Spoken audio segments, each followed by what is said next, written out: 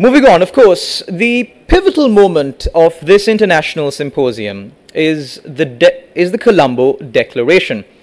And of course, as I said before, best things are saved for last. The announcement of the Colombo Declaration is in the pipelines. The Colombo Declaration aims to promote the availability of research, science and technology to implement the Sendai Framework for disaster risk reduction. The declaration will provide insights, suggestions and recommendations for the 2030 disaster risk reduction. And of course, to make the formal announcement on the Colombo Declaration, I cordially invite Mr. Sisira Maduraperuma, from the Asian Disaster Preparedness Center, of course, who will be joining us from Thailand to make the official announcement on the Colombo Declaration. Very good evening from Bangkok, Thailand. Colombo Declaration of Multi-Hazard Early Warning and Disaster Risk Reduction 2020. Colombo Declaration promotes the availability and application of research, science and technology to support the implementation of Sendai Framework for disaster risk reductions towards 2030. The declaration will be adopted today, 16 December 2020 in Colombo, Sri Lanka. As you all have witnessed, the symposium provided an opportunity to discuss important challenges, share potential solutions that are critical to tackle the impact of climate change, disaster risk, both within Sri Lanka and in the region and beyond. It also provided an important opportunity to bring together and promote collective actions and collective wisdom among the ministries, government institutions, the private sector, non-governmental organizations, international organizations, academia, including universities and research organizations. The declaration was drafted, bringing together outputs and outcomes from keynote addresses, technical papers, presentations, thematic events that culminated an endorsement of a roadmap for disaster risk reduction.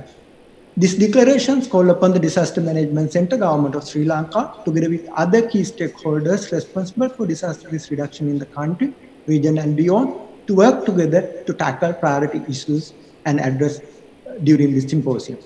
The declarations recognize the importance of ensuring coherence among the global frameworks such as 2030 Agenda for Sustainable Development, the Paris Agreement on Climate Change, Sendai Framework for Disaster Risk Reduction, the New Urban Agenda, among others.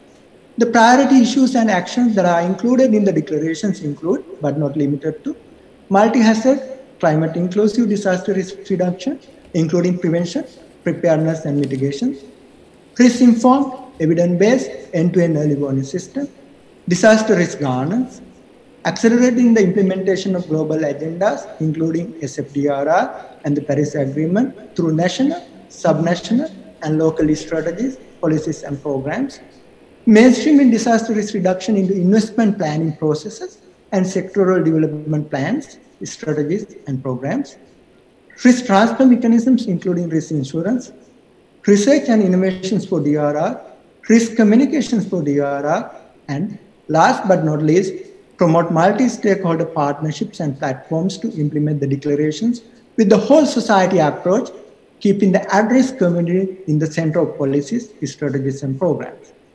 Today is a key milestone for the disaster risk management practice community in Sri Lanka, adopting the Colombo Declaration, which we believe will reshape and rephrase and accelerate the implementation of national strategies, subnational strategies, and local actions supported by global and regional instruments. On behalf of the Disaster Management Center, University of Huddersfield, Asian Disaster Preparedness Center, and all other international and national stakeholders, we like to declare that this declaration is ready to be open and shared with the wider audience. And this will be readily available at the conference website with the Disaster Management Center as well as with other stakeholders. I thank you all. Thank you very much, Mr. Sisira Maduraperuma, joining us from Bangkok, Thailand, from the Asian Disaster Preparedness Center. Of course, now that the declaration has been officially announced, I cordially invite the Director General of the Disaster Management Center, Major General Sudhanta Ranasinghe, to hand over the Colombo Declaration to our esteemed chief guest of this international symposium, Major General Kamal Gunaratne, the Secretary to the Ministry of Defense and the Secretary to the State Ministry of National Security, Home Affairs and Disaster Management.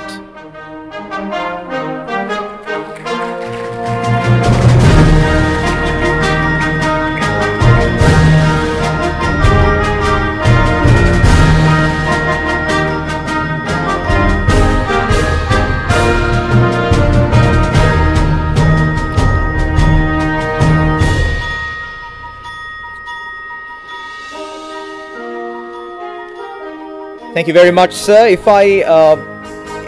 you could please remain on your feet, because right after the presentation of the Colombo Declaration, it's now time for memories.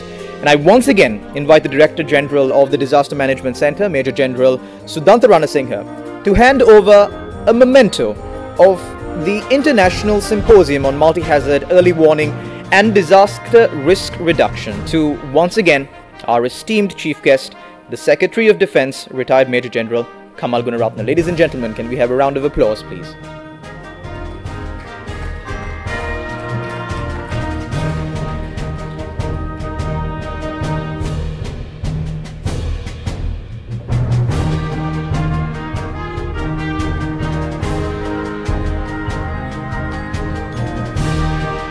The Disaster Management Center, of course, has been highly influential in preventing and mitigating the damages caused by disasters here in Sri Lanka to the general community, and we all hope and pray that the adoption of the Colombo Declaration will further assist us in protecting citizens here in Sri Lanka and across the world. Thank you very much, sir.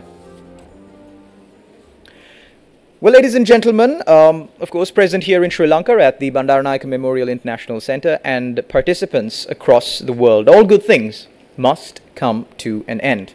And of course, to announce the formal closure of the International Symposium on Multi-Hazard Early Warning and Disaster Risk Reduction, I cordially invite to the podium Mr. Sunil Jayavira to announce the official closure of this International Symposium.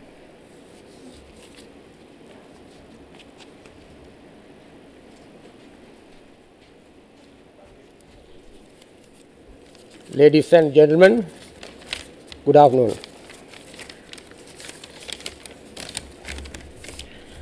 It gives me a great pleasure to deliver the vote of thanks of this very important event. On behalf of all the organizers and partners of the International Symposium on Multi-Hazard Early Warning and Disaster Risk Reduction, the Disaster Management Center is delighted to declare very successful completion of the Symposium 2020.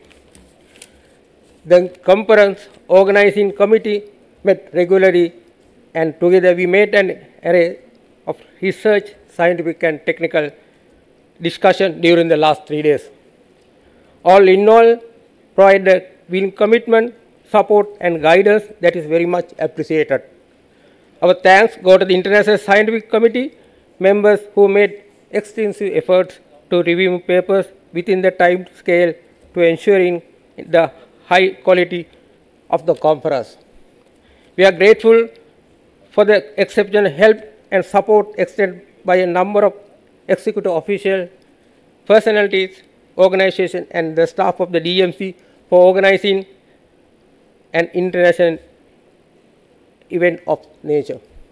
I take this opportunity to thank His Excellency Gotabaya Rajapaksa, President of Sri Lanka, who is also the chairperson of the National Disaster Management Council.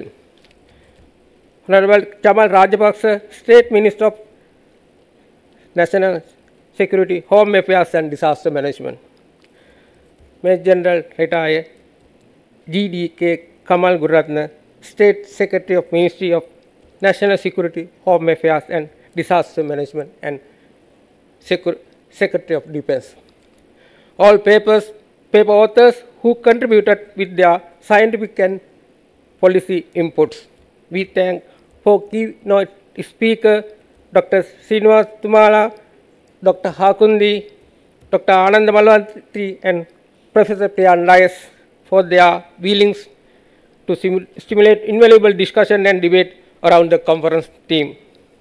We also thank session chairs of all the technical session and plenary session for agreeing to ensure the conference is is as challenging, exciting, and rewarding as possible.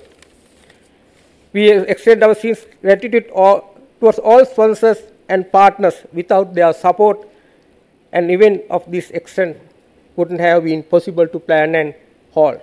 We thank the University of Huddersfield team for their unconditional effort towards the conference, for all their expertise on the development and management of the conference database and managing the double-blind peer review process. We'd like to thank Spring for agreeing to publish selected papers from our symposium as chapter in the book volume. This will provide us